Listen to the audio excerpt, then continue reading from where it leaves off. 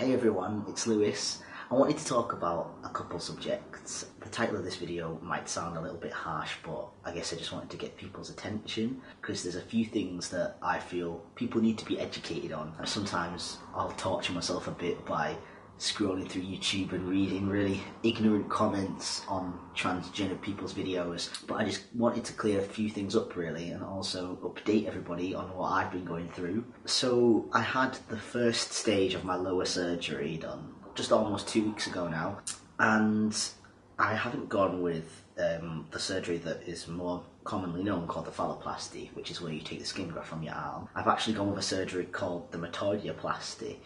And in order for me to explain this surgery properly, I'm going to have to go into a bit of detail about what testosterone does to transgender guys. When you take testosterone, it actually enhances what you've got down below. When a baby's in the womb, it actually always starts out as female, but then if there's enough testosterone, then those same parts grow to form the male anatomy, and that's essentially what taking testosterone does. As a transgender guy, down there will grow, so I already have a penis, I already see myself as having male parts. The surgery called the metodioplasty that I'm going with actually just enhances that part and rewires things so that you can pee through that part like any other guy.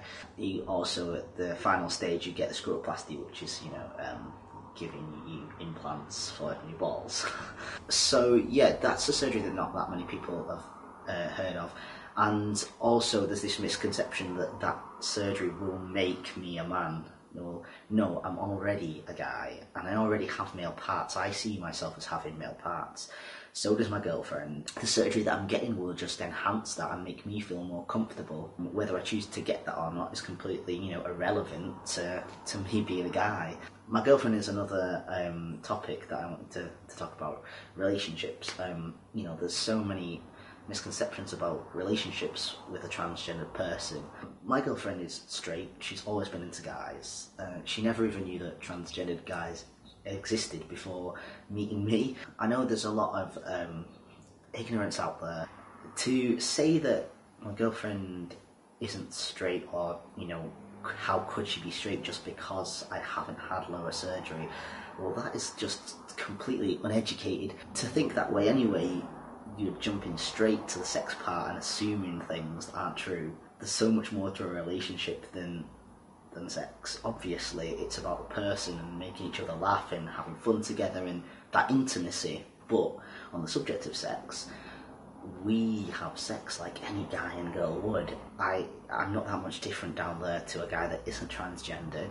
She sees what I have as male. When you're in the bedroom, you want to please each other, and does it really matter what your parts look like? I thought that the main objective of sex was to just please each other and have a good time, because unless I suppose you're having sex to make a baby, but that's a separate thing. But at the end of the day, it really doesn't matter. Little insignificant details like that, and it wasn't anything that my girlfriend had to get used to. It was just so natural.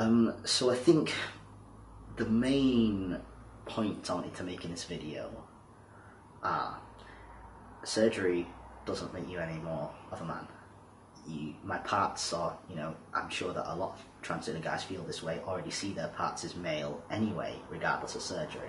And secondly, relationships, I think to anybody searching for the right person, it takes some time.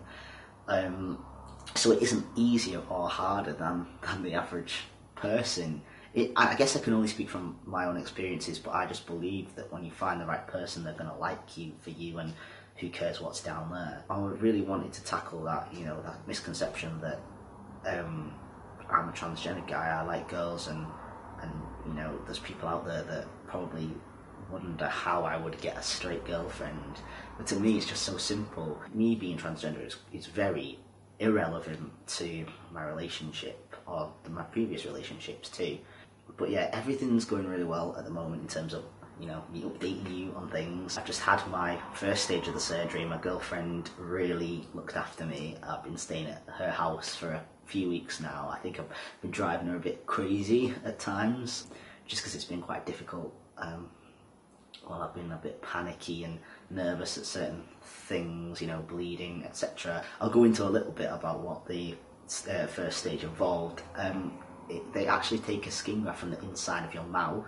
They use this as part of what will be my new urethra, like the tube that I'll pee through, because obviously that needs to be extended. It's kind of hard to explain, but it's kind of like underneath my penis there's a bit of a slit and it's kind of opened up, and then on the next, this needs to heal, and then on the next stage that will be closed up to form kind of a tube, which will be my new urethra, or like my extended urethra. So at the moment things are looking like a bit not weird, but not how I expected down below, but that's completely normal. The next stage will be 6 months after this stage, and my mouth has been left inside as a big open wound, which has been really sore. I still can't smile 100% properly, like I feel like this side of my face is a bit paralysed. Yeah, it's been quite a painful process, but I'm just really happy that I've made that step. In fact, a type of this surgery is performed on biological guys too.